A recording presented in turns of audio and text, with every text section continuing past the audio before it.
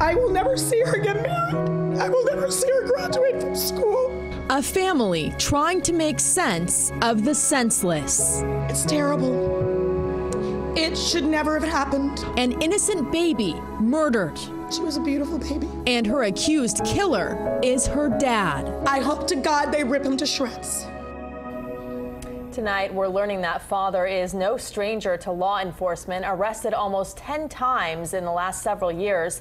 CBS 4's Hank Tester joins us live from the Northwest Miami-Dade jail where he's being held tonight. Hank?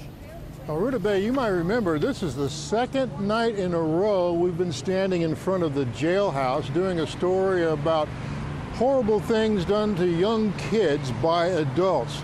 This is quite a story. It's gut-wrenching. Let's take a look. A moment of joy, a father, mother, and just-born baby girl named Harlow. Harlow born a little early, but beginning life okay. Now, I will never see my niece start school. I will never see her get married. I will never see her graduate from school. little 4-month-old Harlow dies a horrific death. Police say her father did it. The father told detectives the baby was being fussy. That's Juan Antonio Gonzalez in bond court, facing a murder rap of the worst kind. Affidavits say he caused his 4-month-old daughter to suffer multiple skull fractures and severe brain injuries, fractured arm and leg, dislocated elbow, and multiple fractured ribs. And the victim, the child, unfortunately died. I hope they kill him in jail. I hope they rip him to shreds.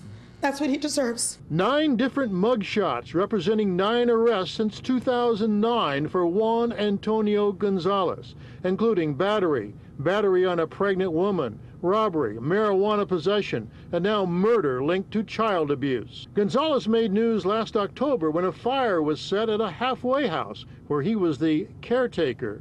I saw smoke in the roof. I started running across the house. I was telling everybody, get out, get out, get out. The child's aunt telling CBS 4's Peter Dinch that she Baker acted her sister, Avis, little Harlow's mom.